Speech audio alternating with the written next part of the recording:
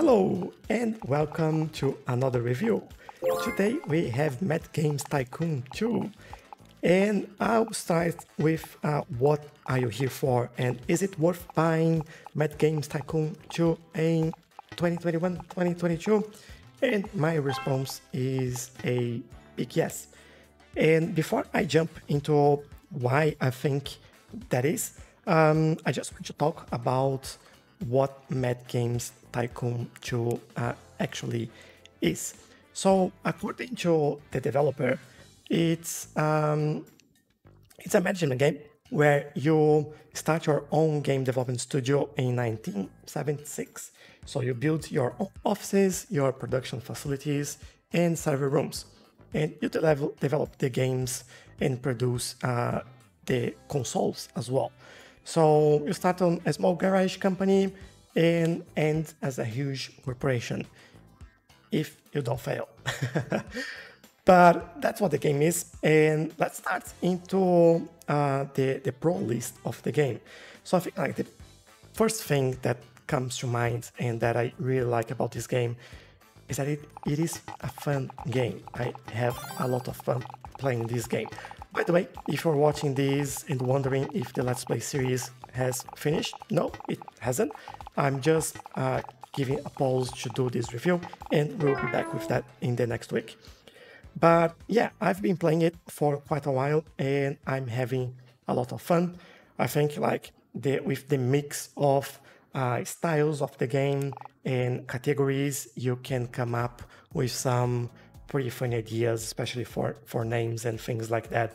And just that, like, I think it's really fun.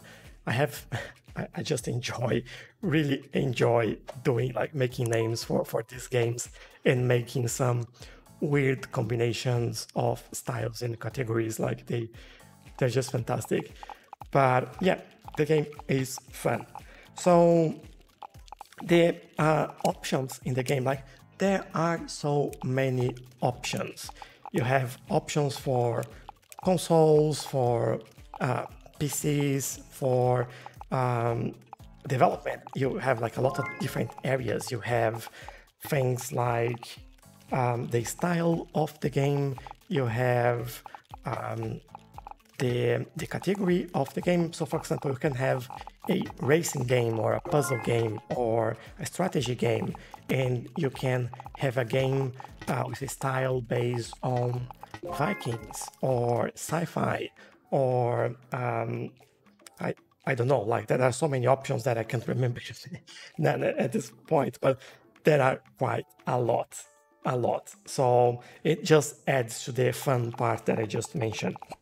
And like there are lots of depth in this game as well, which is really interesting because, like, for example, you're developing a game and then you can have copyrights, you can do sequels, you can do spin-offs, you can base your game on a famous movie, for example.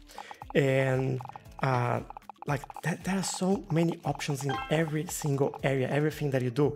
You can do research, you can have like development, QA, sound, graphics, and you can do marketing, you can build your own products, you can, as I mentioned, develop your own consoles and PCs, things like that. There are so much to it. Like it takes hours and hours for you to get through all of that, and that's just awesome. Like I was really looking for a game like that for a long time, and I think it's just spot on. I really like that. And talk about depth, we have not depth. Let's make things clear here. But we have a lot of research in this game as well. Basically, everything you do, you unlock through research. And oh, that is so much research to be done, especially on the game categories and even like things that you do in your game. For example, using keyboard or mouse, you can research that. And maybe you have like save games or multiplayer, and like all of these things, they are all unlocked via research. And this is quite awesome. So definitely worthwhile.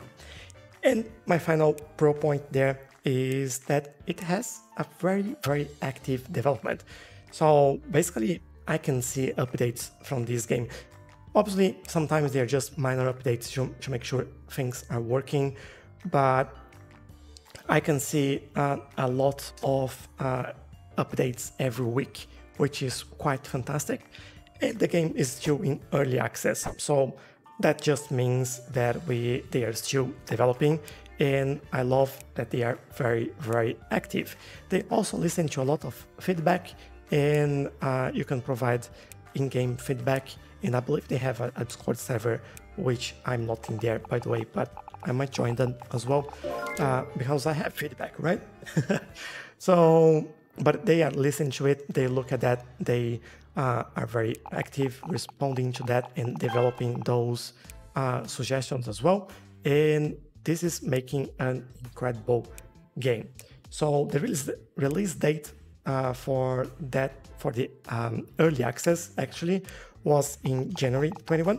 So I think we're getting very close to releasing the full version, but it's just a great game and give you hours and hours of fun. Now to the con list, I think like my major complaint from this game, if you watch my Let's Play series, it's been there like since the beginning, since the first episode, is placing objects. This is just, well, it's a nightmare, but it's pretty annoying sometimes. It gets stuck to the grid and you can remove the snapping, but then like things don't align properly, and sometimes it's just really a pain to get things in the right place. But I think I really, really hope that they improve that if that's possible. The second con of the game are actually the notification system. So basically the game like notify you when something happens or when something is done. And I feel like it's missing a connection between the notification and a place where you can see that. So for example, there are notifications about what your competitors are doing, for example, releasing a game. But I would love to see what they've released, when they release, which games have been released this month or that month, and compare what we are doing with what's happening in the market. Or sometimes there are some other notifications that are directly related to you, and you can actually know or see where that information is. It's just like a random notification and you don't have access to that. So I think there are some improvements that may be necessary in the notification system. But as you can see, these are just my two cons from the game. So it's a big thing for me. I usually like have quite a few, and not today. So yeah, good on them. But in conclusion, if I think Mad Games Tycoon 2 is worthwhile in early access for 2021 and almost 2022 now, it's a definite yes from me, and I really think you would like it as well. But yeah, before we go, just don't forget to leave a like, and please leave a comment if you played this game before, or if you have any other points that you might think are important for anyone else looking into this game, or even if you have questions, let me know in the comments. I'll be more than happy to help you with that, or join my Discord server, the link is in the description, and we can have a chat about that. Thanks for watching, and I hope to see you in the next one. Bye bye!